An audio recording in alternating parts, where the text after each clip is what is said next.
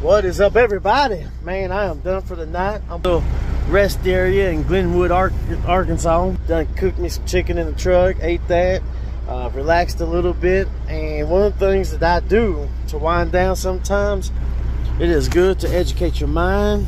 My little green bandana.